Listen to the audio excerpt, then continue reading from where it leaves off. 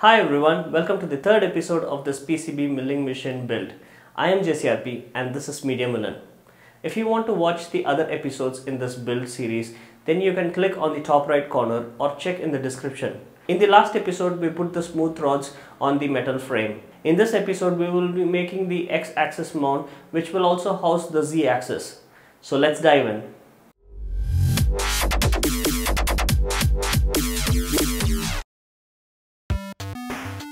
All these parts were modeled using Fusion 360 and printed with ABS plastic at 0.2 mm layer height. Having a separate box for the different screws really helps. This housing was printed along with the plate to house the motor. A separate piece was printed to house the threaded rod and the nut. The smooth rods go inside these linear bearings. The flexible shaft coupling attaches the threaded rod to the motor. All these will fit into this housing, which took 19 hours to print. For the nut, I am using this nylock nut so they don't unscrew due to vibration. All the holes in this build are almost 3 mm with light tolerances. And places wherever necessary, I used small 3 mm washers. The washers are pretty cheap and adding them will certainly won't hurt. You could tighten the Allen bolts using the Allen key, but I just used my drill on a slow speed to tighten it. It was tough to tighten because of the nylock nuts, so this helped a lot. Next, the brass nut fits snugly into this 3D print. I just had to align the holes and screw it in place. I kept this as a separate piece just for easy 3D printing. I avoided the supports wherever possible to get clean 3D prints. Just a test to see if the threaded rods screw in properly. Now I can mount this on the motor plate.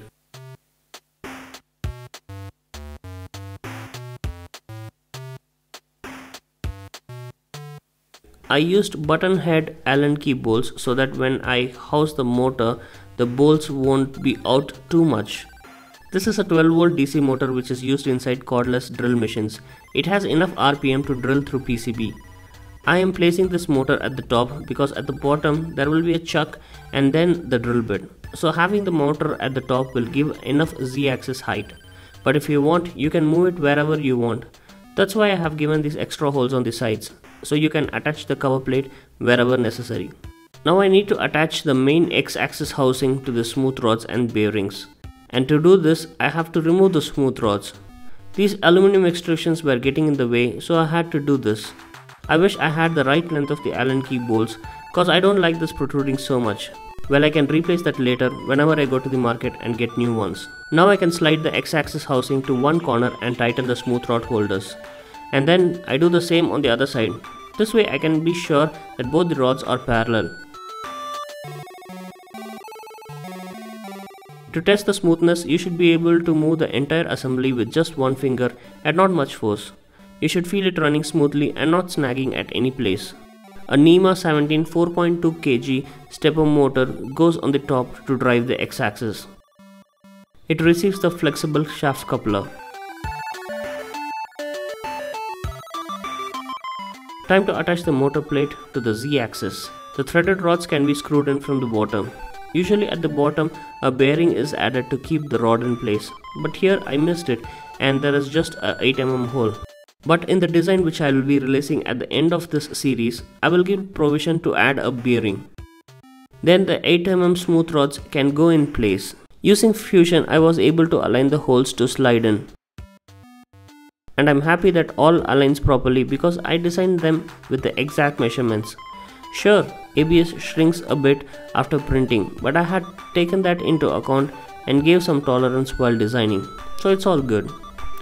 After tightening the shaft coupler to the threaded rod, I can give it a test. Such a happy feeling when it comes together.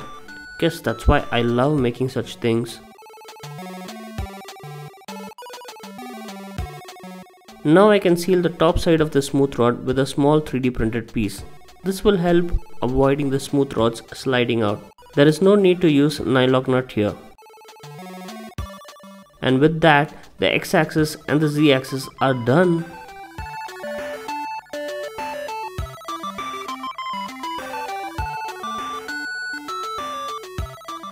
I can already see few things that I will be updating about this build just to make it better. but I'll wait until the end because I want to see how this actually works, and based on that I can make more modifications. And of course I will keep you in the loop, and that's why you should always subscribe to this channel so that you don't miss on any of these updates.